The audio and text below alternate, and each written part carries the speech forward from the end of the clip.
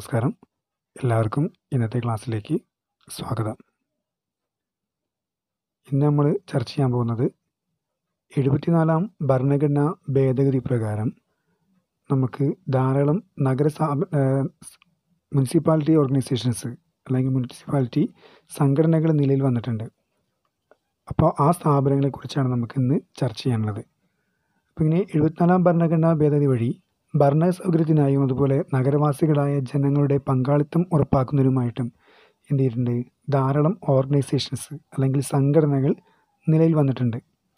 അതിൽ പ്രധാനമായും 8 തദ്ദേശ സ്വയംഭരണ സ്ഥാപനങ്ങളാണ് രൂപീകരിക്കപ്പെട്ടുള്ളത്. അപ്പോൾ വിവിധ തരത്തിലുള്ള തദ്ദേശ സ്വയംഭരണ സ്ഥാപനങ്ങളെക്കുറിച്ചാണ് നമ്മളിവിടെ ഇന്ന് ഡിസ്കസ് ചെയ്യുന്നത്. അതായത് types of local government organisation. Okay, 74-ാം ഭരണഘടനാ ഭേദഗതി പ്രകാരം നിലവിൽ വന്നിട്ടുള്ള വിവിധ തരം തദ്ദേശ സ്വയംഭരണ സ്ഥാപനങ്ങളെക്കുറിച്ചാണ് നമ്മൾ പറയുന്നത്. അതിൽ ഒന്നാമത്തെയാണ് മുനിസിപ്പൽ കോർപ്പറേഷൻ, രണ്ടാമത് മുനിസിപ്പാലിറ്റി, മൂന്നാമത്തത് നോട്ടിഫൈഡ് ഏരിയ കമ്മിറ്റി, നാലാമത്തത് ടൗൺ ഏരിയ കമ്മിറ്റി, അഞ്ചാമത്തത് cantonment board, ആറാമത്തത് township, ഏഴാമത്ത് port trust, എട്ടാമത്ത് special object factor. ഇങ്ങനെ 8 ഓർഗനൈസേഷനാണ് 74-ാം ഭരണഘടനാ ഭേദഗതി പ്രകാരം നമ്മുടെ ഇന്ത്യയിൽ രൂപീകരിക്കപ്പെട്ടിട്ടുള്ളത്.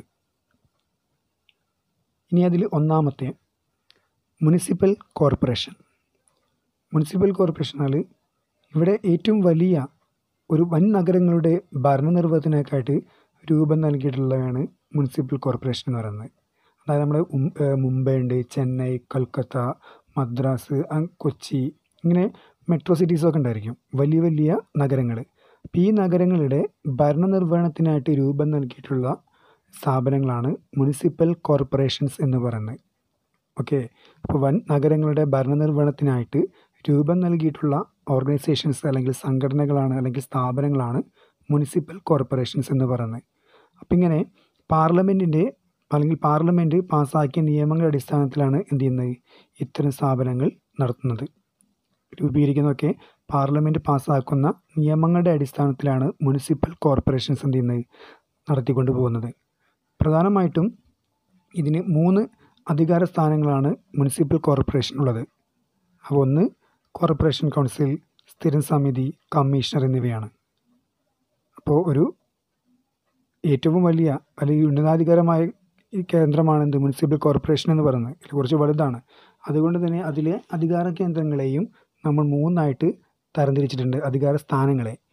ഒന്ന് കോർപ്പറേഷൻ കൗൺസിൽ, രണ്ടാമത്തത് സ്ഥിരം സമിതി, മൂന്നാമത്തെ കമ്മീഷണർ എന്നിങ്ങനെയാണ് തരംതിരിച്ചിട്ടുള്ളത്. രണ്ടാമത്തെ ഓർഗനൈസേഷനാണ് മുനിസിപ്പാലിറ്റി. ഇപ്പോൾ ഒന്നാമത്തെ മുനിസിപ്പൽ കോർപ്പറേഷനാണ്, അത് വലിയ വലിയ ടൗണുകളാണെന്ന് പറഞ്ഞു അല്ലേ, നമ്മുടെ മെട്രോ സിറ്റീസൊക്കെ പറയാം. രണ്ടാമത്തെ മുനിസിപ്പാലിറ്റിയാണ്. ചെറിയ നഗരങ്ങളുടെയോ അല്ലെങ്കിൽ പട്ടണങ്ങളുടെയോ ഭരണപ്രവർത്തനങ്ങൾ നിയന്ത്രിക്കുന്നതിനായി രൂപീകരിക്കപ്പെട്ടുള്ളവയാണ് മുനിസിപ്പാലിറ്റികൾ. ഇപ്പോൾ ഏറ്റവും വലിയ നഗരങ്ങളായെന്ന് പറഞ്ഞു അല്ലേ, ഏറ്റവും വലിയ നഗരങ്ങൾക്ക് വേണ്ടി എന്തിനായിരുന്നു, മുനിസിപ്പൽ കോർപ്പറേഷൻസ് ആയിരുന്നു.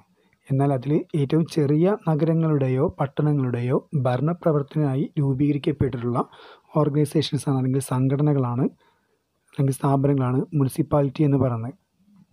അപ്പോൾ ഓരോ സംസ്ഥാനത്തിലും രൂപീകരിക്കുന്ന അല്ലെങ്കിൽ ഓരോ മുനിസിപ്പാലിറ്റികളും എന്ത് ചെയ്യുന്നു, പാർലമെൻറ്റിൽ പാസ്സാക്കപ്പെട്ട നിയമപ്രകാരം അതാത് സംസ്ഥാന നിയമസഭകളാണ് എന്ത് ചെയ്യുന്നത്, രൂപീകരിക്കുന്നത്. ഇപ്പോൾ കേരളത്തിലാണെങ്കിൽ കേരള നിയമസഭയാണ് എന്ത് ചെയ്യുന്നത്, കേരളത്തിലുള്ള മുനിസിപ്പാലിറ്റികൾക്ക് രൂപം നൽകുന്നത്. അങ്ങനെ മുനിസിപ്പാലിറ്റികൾക്ക് എന്തു പറയുന്നുണ്ട്, അവിടെ മുഖ്യ കാര്യനിർവഹകൻ അഥവാ മുഖ്യ മുനിസിപ്പൽ ഓഫീസർ എന്ന ഉദ്യോഗസ്ഥനാണ്. ഈ ഒരു മുനിസിപ്പാലിറ്റിയുടെ കാര്യങ്ങളൊക്കെ നടപ്പിലാക്കുന്ന ആരാണ്, മുനിസിപ്പൽ ഓഫീസർ എന്നറിയപ്പെടുന്ന ഉദ്യോഗസ്ഥനാണ്. അദ്ദേഹമാണ് മുനിസിപ്പാലിറ്റിയുടെ മുഴുവൻ കാര്യങ്ങളും നിയന്ത്രിക്കുന്നത്. അപ്പോൾ സംസ്ഥാന നിയമസഭകളാണ് എന്ത് ചെയ്യുന്നത്, മുനിസിപ്പാലിറ്റികൾക്ക് രൂപം നൽകുന്നത്. ചെറിയ നഗരങ്ങളുടെയോ പട്ടണങ്ങളുടെയോ ഭരണപ്രവർത്തനങ്ങൾക്ക് വേണ്ടിയാണ് അല്ലെങ്കിൽ നിയന്ത്രിക്കുന്നതിന് വേണ്ടിയാണ് മുനിസിപ്പാലിറ്റികൾ രൂപീകരിക്കപ്പെട്ടിട്ടുള്ളത്. ഇനി മൂന്നാമത്താണ് നോട്ടിഫൈഡ് ഏരിയ കമ്മിറ്റി അല്ലെങ്കിൽ വിജ്ഞാനപ്രകാരം ശ്രദ്ധിക്കേണ്ട ഏരിയയാണ്. അതായത് ഇവിടെ ഏതെങ്കിലും ഒരു പ്രത്യേകമായിട്ടുള്ള ഏരിയകൾ എന്താണ് അവിടെ വ്യാവസായികമായിട്ടോ അല്ലെങ്കിൽ മറ്റെന്തെങ്കിലും കാരണങ്ങൾ കൊണ്ട് എന്തായിരിക്കും പെട്ടെന്ന് വളർച്ച പ്രാപിക്കുന്ന സ്ഥലങ്ങളായിരിക്കും. അതായത് ഒന്നുകിൽ അവിടെ എന്താണ് GDPയോ അല്ലെങ്കിൽ മറ്റെന്തെങ്കിലും സമ്പത്ത് വർധനവോ അല്ലെങ്കിൽ മറ്റേതെങ്കിലും തരത്തിലുള്ള പെട്ടെന്ന് എന്താണ് ദ്രുതഗതിയിൽ വളരുന്ന പ്രദേശങ്ങളുടെ ഭരണത്തിനായി സംസ്ഥാന സർക്കാരുകളുടെ ശ്രദ്ധ വേണ്ടുന്ന സ്ഥലങ്ങളെയാണ് നമ്മൾ അല്ലെങ്കിൽ ഏരിയകളെയാണ് നോട്ടിഫൈഡ് ഏരിയ കമ്മിറ്റി എന്ന് പറയുന്നത്. അപ്പോൾ അവിടെ എന്ത് ചെയ്യുന്നുണ്ട്, അവിടെ പ്രത്യേകം ഒരു കാരണമുണ്ട്. കാരണം എന്താണ്, അവിടെ വളർച്ച കൂടുതലാണ്, അവിടുത്തെ ഏരിയയ്ക്ക് വളർച്ച കൂടുതലാണ്. അതുകൊണ്ട് തന്നെ ഗവൺമെൻറ്റിൻ്റെ അല്ലെങ്കിൽ സംസ്ഥാന സർക്കാരുടെ ശ്രദ്ധ എന്ത് ചെയ്യേണ്ടി വരും, അവിടെ കൂടുതൽ വേണ്ടി വരും. അപ്പം അങ്ങനെയുള്ള ഗവൺമെൻറ് പുറപ്പെടുവിക്കുന്ന വിജ്ഞാനപ്രകാരമാണ് ഇത്തരം കമ്മിറ്റികൾ, അതായത് നോട്ടിഫൈഡ് ഏരിയ കമ്മിറ്റികൾ രൂപീകരിക്കുന്നത്. ഇതിൻ്റെ ചെയർമാൻ ഉൾപ്പെടെ എല്ലാ അംഗങ്ങളെയും സംസ്ഥാന സർക്കാരാണ് എന്ത് ചെയ്യുന്നത്, നിയമിക്കുന്നത്.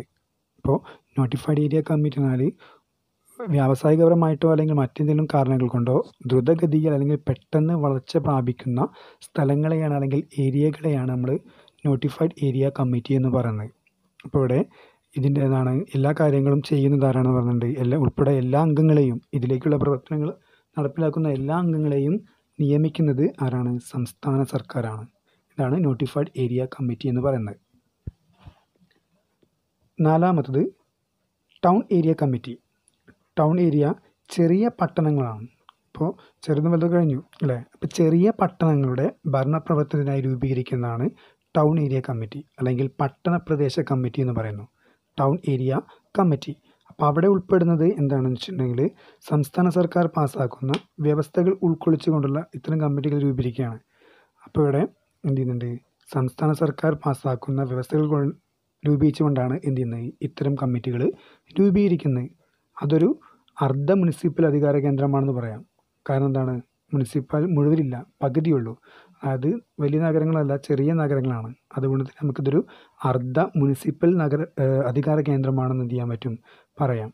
അതുപോലെ എന്താണ്, നമുക്ക് ഈ സ്ഥാപനങ്ങളെ ഭരണത്തിനായിട്ട് ഈ ഒരു ടൗൺ ഏരിയ കമ്മിറ്റികളുടെ പ്രവർത്തനത്തിനായിട്ട് എന്ത് ചെയ്യുന്നുണ്ട്, കുറേ അംഗങ്ങളുണ്ട് അല്ലേ.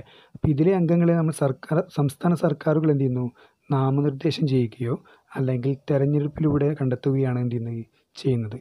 അപ്പോൾ ഈ ഒരു ടൗൺ ഏരിയ കമ്മിറ്റിയിലേക്കുള്ള ഏരിയ എന്ന് പറയുന്നത് എന്തായിരിക്കും എന്ന് പറഞ്ഞത്, ഏറ്റവും ചെറിയ പട്ടണങ്ങളുടെ ഭരണപ്രവർത്തനത്തിനായി രൂപീകരിക്കപ്പെടുന്ന കമ്മിറ്റികളാണ് ടൗൺ ഏരിയ കമ്മിറ്റി. അതുപോലെ തന്നെ ഇതൊരു അർദ്ധ മുനിസിപ്പൽ അധികാര കേന്ദ്രമാണെന്ന് പറയാം. പിന്നെ ഇവിടെ പ്രധാനമായ പ്രവർത്തനങ്ങൾ എന്ന് പറയുന്നത് എന്തൊക്കെയാണെന്ന് വെച്ചാൽ മാലിന്യ നിർമ്മാർജ്ജനം, അതുപോലെ റോഡുകളുടെ അറ്റകുറ്റപ്പണികളുണ്ടാവും, പിന്നെ തെരുവിളക്കുകളുടെ സംരക്ഷണം തുടങ്ങിയ കാര്യങ്ങളിലൊക്കെയാണ് ഈ ഒരു ടൗൺ ഏരിയ കമ്മിറ്റി അവരുടെ പ്രവർത്തനം കേന്ദ്രീകരിച്ചിട്ടുള്ളത്. ഇതാണ് ടൗൺ ഏരിയ കമ്മിറ്റി. ഇനി അഞ്ചാമത്തെ കൻ്റോൺമെൻറ്റ് ബോർഡാണ്. കൻ്റോൺമെൻറ്റ് ബോർഡ് ഇവിടെ മറ്റതൊക്കെ സംസ്ഥാന ഗവൺമെൻറ്റിൻ്റെ കീഴിൽ വരുന്ന സംഭവങ്ങളാണ് അല്ലേ. എന്നാൽ ഈ ഒരു കൻ്റോൺമെൻറ്റ് ബോർഡ് എന്ന് പറയുന്നത് കേന്ദ്ര പ്രതിരോധ മന്ത്രാലയത്തിന് നേരിട്ടുള്ള നിയന്ത്രണങ്ങളിൽ സൃഷ്ടിക്കപ്പെട്ടവയാണ്. അപ്പോൾ ഈ ഒരു കൻ്റോൺമെൻറ്റ് ബോർഡിനെ നിയന്ത്രിക്കുന്നതും കൈകാര്യം ചെയ്യുന്നവരാണ് കേന്ദ്ര ഗവൺമെൻറ്റാണ്. അപ്പോൾ മറ്റുള്ള തദ്ദേശ സ്വയംഭരണ സ്ഥാപനങ്ങളിൽ വ്യത്യസ്തമായി കേന്ദ്ര സർക്കാരാണ് എന്ത് ചെയ്യുന്നത്, കൻ്റോൺമെൻറ്റുകൾ സൃഷ്ടിക്കുന്നത്. അപ്പോൾ അവിടെ ഭരണങ്ങൾ വഹിക്കുന്നതും ഇവ സ്ഥാപിക്കപ്പെട്ട പ്രദേശങ്ങളുടെ പൗരന്മാരുടെ ജീവിത സുരക്ഷയ്ക്ക് വേണ്ടി പ്രവർത്തിക്കുന്ന മുനിസിപ്പൽ പ്രദേശമായിട്ടാണ് നിലനിൽക്കുന്നത് പറയുന്നുണ്ട്. അപ്പോൾ ഇത്തരം പ്രദേശങ്ങളിൽ എന്താണ്, സ്ഥിരമായി സൈന്യത്തെ പോലും നിലനിർത്താറുണ്ട്. കാരണം സൈന്യമാണ് അവിടെ കാര്യങ്ങൾ എന്ത് ചെയ്യുന്നത്, നോക്കുന്നത് പറയാം നമുക്ക്. അപ്പോൾ കേന്ദ്ര ഗവൺമെൻറ്റിൻ്റെ നിർദ്ദേശപ്രകാരമാണ് എന്ത് ചെയ്യുന്നത്, കൻ്റോൺമെൻറ്റുകൾ സൃഷ്ടിക്കുന്നത്. അപ്പോൾ ഇത്തരം കൻ്റോൺമെൻറ്റുകളുടെ ഭരണസമിതിയിൽ തിരഞ്ഞെടുക്കപ്പെട്ടതോ അല്ലെങ്കിൽ നാമനിർദ്ദേശം ചെയ്യപ്പെട്ടതോ ആയ അംഗങ്ങളാണെങ്കിലും എന്തുണ്ട്, സൈനിക വിഭാഗത്തിലെ ഉദ്യോഗസ്ഥന്മാരായിരിക്കും അവിടെ കാര്യങ്ങൾ ചെയ്യുന്നത്. ഓക്കെ. അപ്പോൾ ഇവിടെ കേന്ദ്ര ഗവൺമെൻറ്റിൻ്റെ നിർദ്ദേശപ്രകാരം അല്ലെങ്കിൽ നിയന്ത്രണത്തിൽ രൂപീകരിക്കുന്ന മുനിസിപ്പൽ ഓർഗനൈസേഷനാണ് കൻ്റോൺമെൻറ്റ് ബോർഡ് എന്ന് പറയുന്നത്. അപ്പോൾ അതിൽ ആ പ്രദേശത്തിലുള്ള പൗരന്മാരുടെ സുരക്ഷയ്ക്ക് വേണ്ടിയാണ് പ്രവർത്തിക്കുകയാണെന്ത് ഈ ഒരു കൻ്റോൺമെൻറ്റ് ബോർഡ് എന്ന് പറയുന്നത്. അപ്പോൾ അതിൻ്റെ സുരക്ഷയ്ക്ക് വേണ്ടിയിട്ട് കേന്ദ്ര ഗവൺമെൻറ് എന്ത് ചെയ്യാറുണ്ട്, സൈന്യത്തെ പോലും ആ ഒരു പ്രദേശത്ത് നിലനിർത്താറുണ്ട്. വലിയ ഉദ്യോഗസ്ഥരുണ്ടെങ്കിൽ പോലും ഈ സമിതിയുടെ അധ്യക്ഷൻ എന്താണ്, അവിടെ സൈനിക വിഭാഗത്തിലെ ഏറ്റവും വലിയ ഉദ്യോഗസ്ഥനായിരിക്കും അതിൻ്റെ അധ്യക്ഷൻ എന്ന് പറയുന്നത്. ഇനി ആറാമത്താണ് ടൗൺഷിപ്പ്. ടൗൺഷിപ്പ് എന്നോട് ഉദ്ദേശിക്കുന്നത് ഇവിടെ ഒരു പൊതുമേഖലാ സ്ഥാപനവുമായി ബന്ധപ്പെട്ട് അവിടുത്തെ ഉദ്യോഗസ്ഥന്മാർക്കും തൊഴിലാളികൾക്കും വേണ്ടുന്ന അടിസ്ഥാന സൗകര്യങ്ങളൊക്കെ കൊണ്ട് സ്ഥാപിക്കുന്ന സ്ഥാപനങ്ങളാണ് എന്ത് ടൗൺഷിപ്പ് എന്ന് പറയുന്നത്. അപ്പോൾ ഒരു ഗവൺമെൻറ് മേഖലയാണെന്ന് വിചാരിച്ചോ. അപ്പോൾ ആ ഗവൺമെൻറ് മേഖലയ്ക്ക് എന്താണ് അതിൽ ഉദ്യോഗസ്ഥന്മാരുണ്ടാവും, തൊഴിലാളികളൊക്കെ ഉണ്ടാവും. അപ്പോൾ അവർക്ക് ആവശ്യമായിട്ടുള്ള സൗകര്യങ്ങൾ ചിലപ്പോൾ അവർക്ക് ആവശ്യമായിട്ടുള്ള ഈ ഹോസ്പിറ്റലുകൾ, സ്കൂളുകൾ, അതുപോലെ മറ്റുള്ള എല്ലാ സൗകര്യങ്ങളും ഒക്കെ എന്ത് ചെയ്യേണ്ടി വരും, എത്തിച്ചു കൊടുക്കേണ്ടി വരും. അപ്പോൾ ഇങ്ങനെ പൊതുമേഖലാ സ്ഥാപനവുമായി ബന്ധപ്പെട്ടിരുന്ന അവരുടെ ജീവനക്കാർക്ക് വേണ്ടിയിട്ട് എല്ലാ അടിസ്ഥാന സൗകര്യങ്ങളും ഒരുക്കിക്കൊണ്ട് സ്ഥാപിക്കുന്ന പ്രദേശങ്ങളെയാണ് നമ്മൾ എന്ത് ഉദ്ദേശിക്കുന്നത്, ടൗൺഷിപ്പ് എന്ന് പറയുന്നത്. അപ്പോൾ അതിനെന്ത് ചെയ്യുന്നുണ്ട്, ഈ പ്രവർത്തനം നോക്കി നടത്തുന്നതിനായി സ്ഥാപന സംഘടനകൾക്ക് ടൗൺ അഡ്മിനിസ്ട്രേറ്റർ എന്ത് ചെയ്യാൻ പറ്റും, നിയമിക്കാൻ പറ്റും. അപ്പോൾ ഇവിടെ ഈ ഇതിൻ്റെ ടൗൺഷിപ്പിൻ്റെ പ്രവർത്തനങ്ങളൊക്കെ നടപ്പിലാക്കുന്ന ആരാണ്, ടൗൺ അഡ്മിനിസ്ട്രേറ്റർ ആയിരിക്കും ചെയ്യുന്നത്. ഇതാണ് ടൗൺഷിപ്പ്. അപ്പം സിമ്പിളായിട്ട് പറയുകയാണെങ്കിൽ ഒരു ഗവൺമെൻറ് ഉദ്യോഗസ്ഥനും അല്ലെങ്കിൽ ഗവൺമെൻറ് ജീവനക്കാർക്ക് ആവശ്യമായിട്ടുള്ള മുഴുവൻ സൗകര്യങ്ങളും ചെയ്തു കൊടുക്കുന്ന ഒരു പ്രദേശം, അതാണ് ടൗൺഷിപ്പ് എന്ന് പറയുന്നത്. നമുക്ക് ഉദാഹരണം പറയാം. ഒരു ചേപ്പാട് ടൗൺഷിപ്പ് ഉണ്ട്, ആലപ്പുഴയിലുള്ള ചേപ്പാട് ടൗൺഷിപ്പ് ഉണ്ട്. അപ്പോൾ അവിടെ എന്താണ്, അവിടെ എല്ലാവർക്കുമുള്ള ആ ഏരിയയിലുള്ള എല്ലാ ആൾക്കാർക്കും എന്താണ്, അല്ലെങ്കിൽ ആ ഗവൺമെൻറ് ഉദ്യോഗസ്ഥന്മാർക്കും എല്ലാ സൗകര്യങ്ങളും ചെയ്തു കൊടുക്കുന്നുണ്ട്. ഇനി അടുത്തായി പറയുന്നത് പ്രത്യേക ഉദ്ദേശഘടകങ്ങൾ, അല്ലെങ്കിൽ നമ്മൾ സ്പെഷ്യൽ ഒബ്ജക്റ്റ് ഫാക്ട് എന്ന് പറഞ്ഞു. ഇവിടെ ഉദ്ദേശിച്ചാൽ പ്രത്യേകമായിട്ടുള്ള ആവശ്യങ്ങൾ ഉന്നയിച്ചുകൊണ്ടാണ്.